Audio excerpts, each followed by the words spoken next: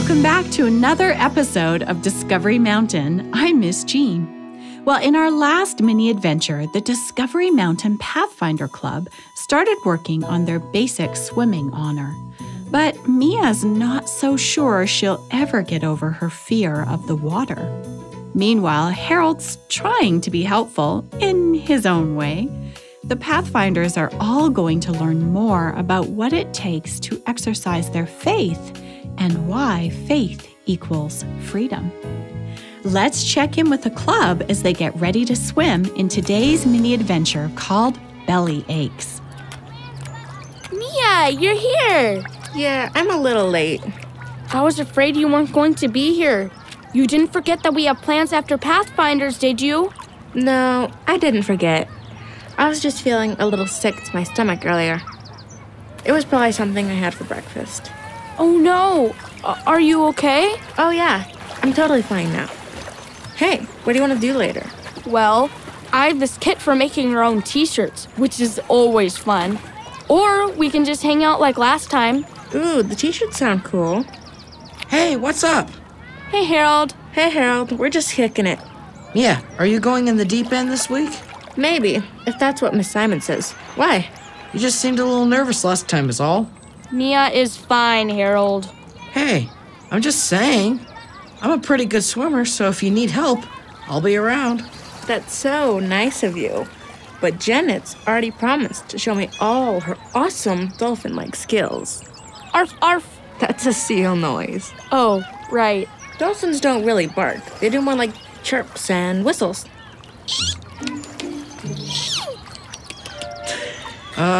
Okay. I'll see you in the pool. See you, Harold. Bye.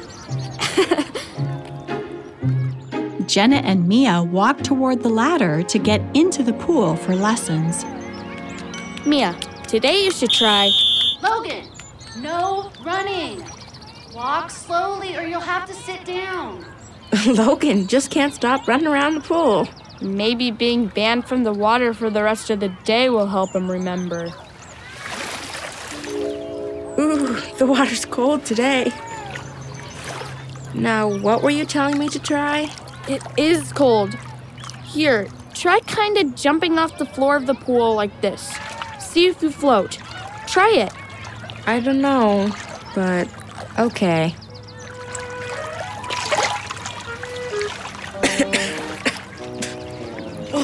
Ew. I think I swallowed some pool water. The taste of chlorine is horrible.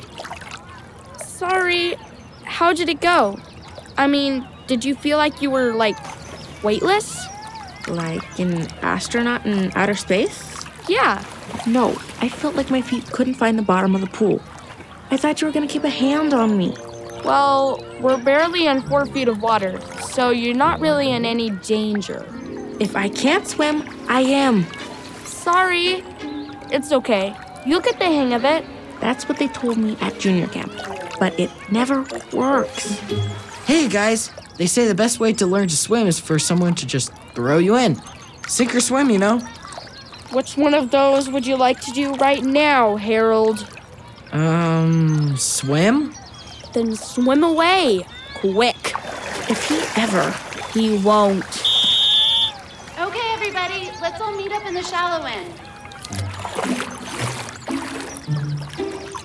All right, listen up, everyone. Today we're going to focus on getting more comfortable with the water. Who's comfortable putting their head under? Yumi, you want to show us how it's done? Everybody, let's count Yumi down. 3, 2, 1. Good job, Yumi. Good job, Yumi. Take a bow. Okay, who's next? I'll do it. It's easy. Watch. Is he coming back? How was that?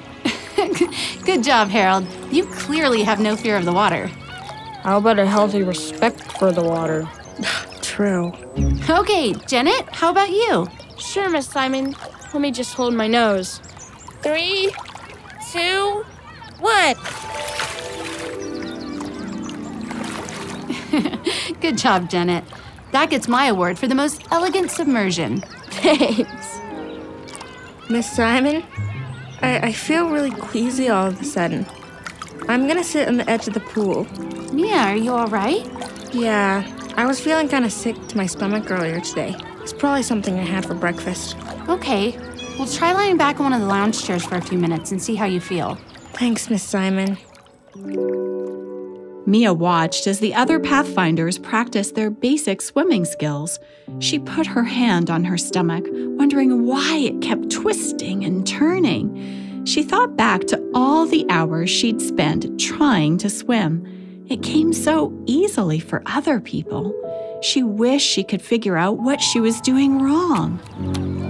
Hey, Mia, mind if I sit next to you? Oh, sure. I mean, that's fine. You know, when I was your age, I wanted nothing more than to be a lifeguard at the camp pool. Really?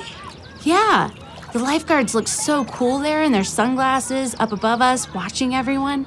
The only problem was that I couldn't even float, let alone keep anyone else safe. Oh? Yeah, learning to swim wasn't easy. Until it was. Huh? I'll see you next club meeting. Hope you feel better. Well, Mia's second lesson for the basic swimming honor was pretty much over before it started. Can Mia face her fears? Could learning to swim really be easy when she's so nervous about it?